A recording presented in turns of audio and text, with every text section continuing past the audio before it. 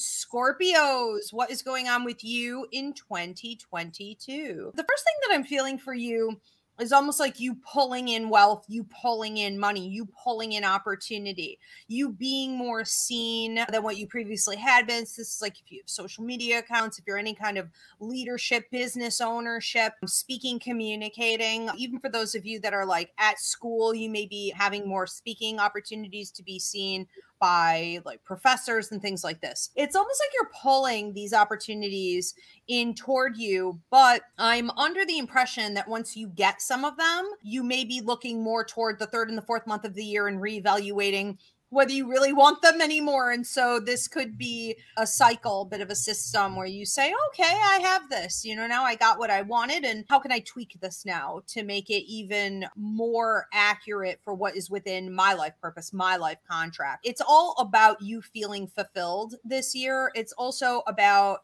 you being heard properly. I see you working on your communication skills. And this is where we're getting more on like an intimate level with others. This is the fourth month all the way through the seventh, possibly even into the eighth month. Seems like you're working on how you communicate with other people that are important to you and how you share, how you allow, almost like active listening for whatever it is that they're sharing or saying to you to be received in productive way. You're trying to make sure that the time that you spend with other people is actually getting the relationship somewhere to higher ground, helping it to expand. You're letting go of some practices, old habits that don't work for you. Some of this has to do with ego and control, and some of it has to do with just understanding that some relationships aren't meant to be there forever, but they still have tremendous value for whatever they were. You seem to be offered again, I'm going into the 6th month, the 7th month, possibly for some of you, even the first 2 weeks of the 8th month, an opportunity. And this is coming less from you reaching and more from it just being given. You seem to be given an opportunity to make some pretty incredible change to your life. So whether we're talking about a relocation,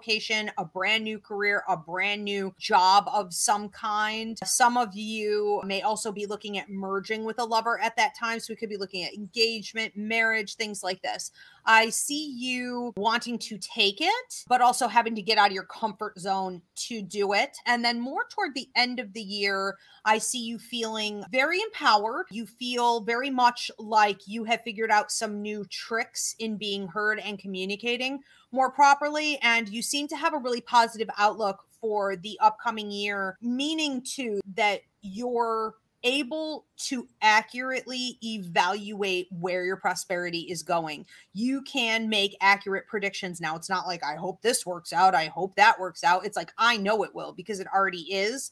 And this is the trajectory of that. So I feel good about that. So Scorpio is one of the signs that has been feeling the Saturn-Uranus square. So they have really been shaken in the home and in their relationships. With the North Node moving into the relationship area, I do feel like committed partnership is on the table for some Scorpios. Maybe being so independent, so be letting some of that go and maybe merging with somebody else. And if this is not in marriage, it could be in business partnership as well. And the home thing, yeah, I think that there's a possibility of a new home dynamic for Scorpio this year. I feel like for some people, you got to be careful if you don't want kids because Jupiter is going to be in the 5th house. So you just have to be careful. If you want kids, that's great. This is good for having babies. If not, then take precautions. And Jupiter will move into the 6th for part of the year from May to October and then again in 2023. So I feel like the work area is going to be more blessed, where there'll be like more prosperity there, a better job. You might like the job better. It might pay better. Those things are on the forefront. I do feel Mars in Gemini retrograde in the 8th house. I do feel like you're finding your voice, especially in where you share intimacy or you share money with somebody, or maybe shadow work where you need to say something that hasn't been said. You're kind of thinking about how you're going to take action on that. Mars is your ruler. So when Mars goes retrograde, you become very strategic. And that's October to January 2023, kind of a long time. And you're learning the best way to deal with your mental stuff and how to deal with others so that you have more empowerment. Like Ivy said, finding your voice, that's going to be really important.